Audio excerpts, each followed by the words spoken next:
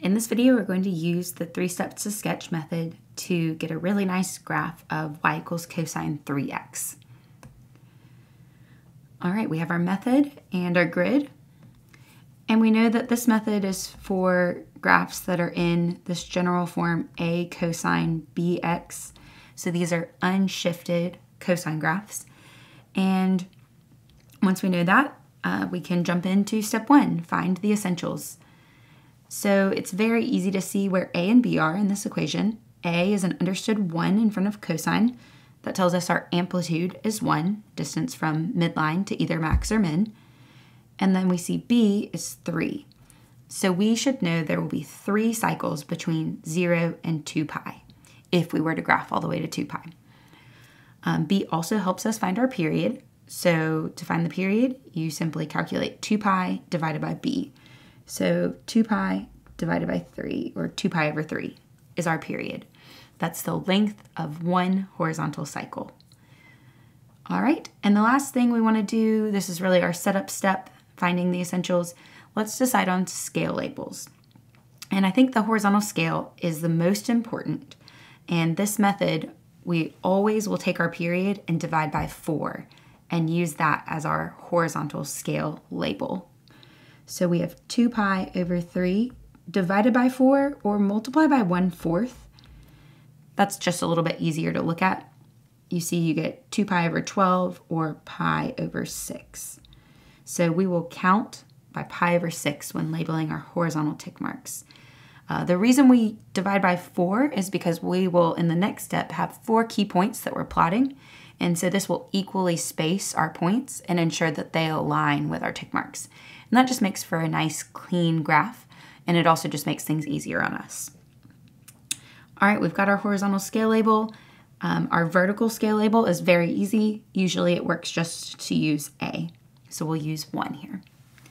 All right, let's label our tick marks.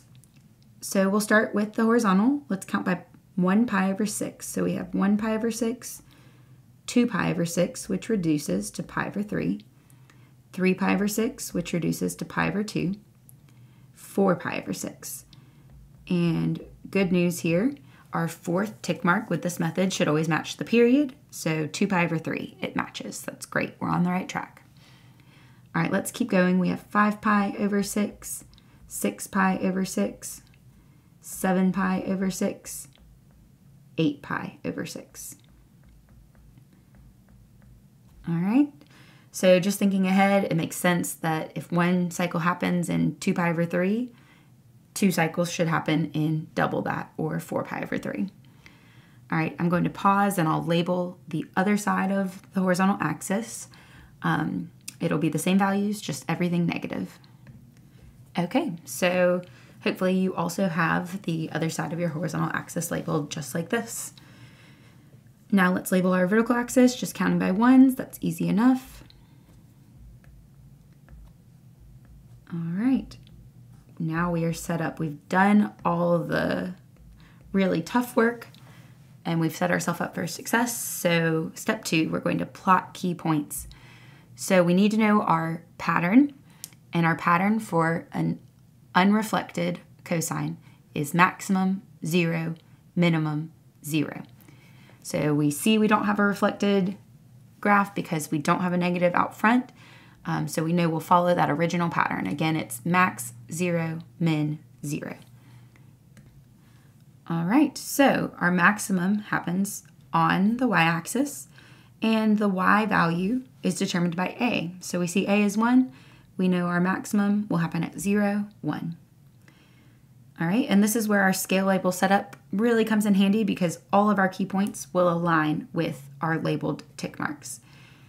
Okay, so we have a maximum, a 0 at the first tick mark, a minimum, which just has a y-coordinate that's the opposite of a, so in this case it's -1, and then another 0. And I'm going to go ahead and plot the repeat point that'll start the next cycle just for the ease of sketching in. So we can move to step 3.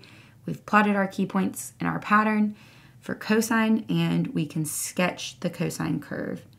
Okay, so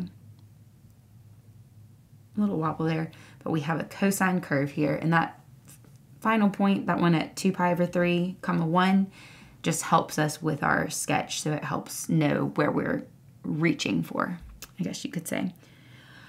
All right, so we have one cycle, we've sketched it, and now we can repeat. And this part is surprisingly easy. You just duplicate the pattern that you've already done, and it'll just come in rounds of 4. So we start at that maximum, 0, minimum, 0, maximum. Okay, we could keep going, but we're out of space, so let's sketch that part in. Okay, and then on the other side, in, again, groups of 4. So let's start at negative 4 pi over 3 with a maximum, 0, minimum, 0. Repeat. Maximum, 0, minimum, 0. Okay, repeat. It lines up with the cycle we already have graphed in green. So let's sketch in. Okay, and we have 4 cycles of y equals cosine 3x graphed here.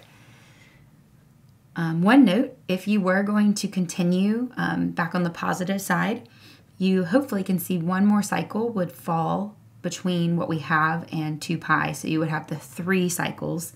Remember that B tells you how many cycles you have between 0 and 2 pi. So hopefully you can see that there would be space for another one that would also confirm that we have a correct graph here. All right, so that was the 3 steps to sketch method to graph y equals cosine of 3x.